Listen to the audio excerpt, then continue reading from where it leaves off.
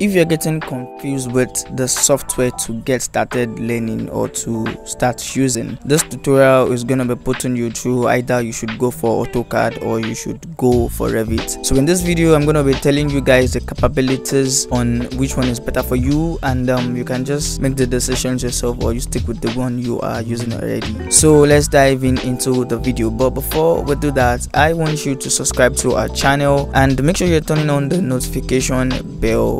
Click it and subscribe to the channel so that you get notified whenever we post any new videos on this channel. So getting into the tutorial, in the construction industry or firm, two softwares are popularly known, which is AutoCAD and Revit. So we're going to be diving into the differences between AutoCAD and Revit and why people are actually leaving AutoCAD and going for Revit. Revit is known to be a BIM software. A BIM software is a building information modeling software. That means with this software you can actually get all of the informations on your building, like the size of the door, like the schedule of the building. But in AutoCAD you can't get that, because AutoCAD is known to be a drafting software which is generally used everywhere, like it is generally used within the construction firm. Though Revit is known to be a modeling software which is easy to model with Revit. It is easy to create your 3Ds with Revit, but in AutoCAD it is not actually easy to do, because you need to go extra mile to know how to make your 3D with AutoCAD. In AutoCAD you can't get your building informations,